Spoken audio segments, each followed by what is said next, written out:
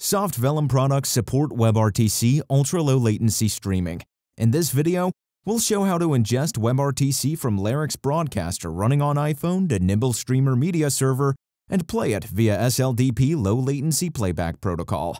Nimble Streamer Media Server supports WebRTC for ingest via WHIP signaling. The received streams may have AVC, HEVC, VP8, and VP9 video with Opus audio. For this video, we've already set up a Nimble instance.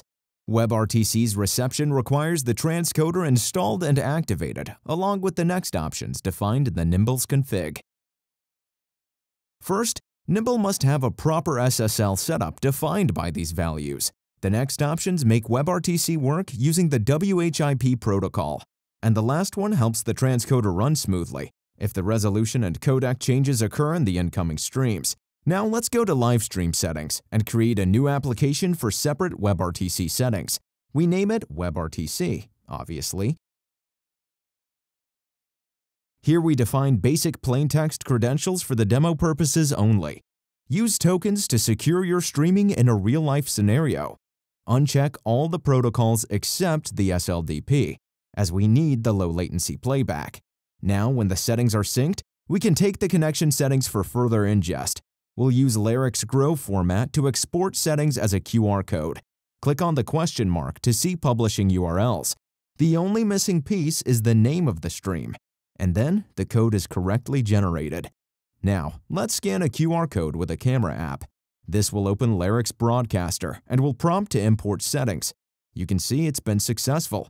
To add WebRTC connection manually, tap on the plus sign in the right upper corner of the app.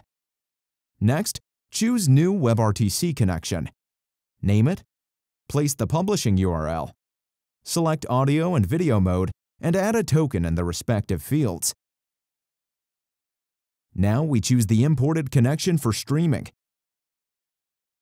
Now tap on the big red button to start streaming to Nimble Streamer instance. Now let's check the resulting output SLDP stream. We go to the Live Streams page and see the incoming WebRTC connection with AVC video and Opus audio. Here's a quick way for checking streams, but to have low latency streaming, player settings have to be tuned.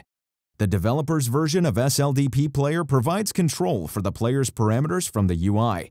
In order to noticeably decrease the latency, the buffer has to be set to minimum. We set it as low as 500 milliseconds. We also remove all other parameters here.